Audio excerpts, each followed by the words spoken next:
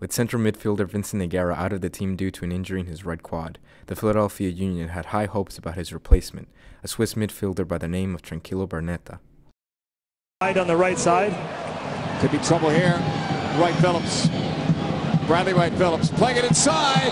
Oh boy. Point to the spot. That's on Barnetta.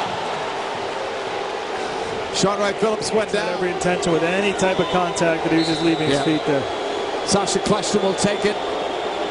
Stepping up against McCarthy. And he scores. Unfortunately, the final score on Saturday night of 3-1 against the New York Bulls dashed those hopes in what had been an undefeated record against the team this season. Again, it's a little bit of an uphill battle, especially when you're at home. You always want to play well for your fans. You want to win in your home stadium. You need to make this a fortress. So to not do that today, to give up 3 goals today, it's a blow. But all we can do now is pick our heads up and focus on the next game.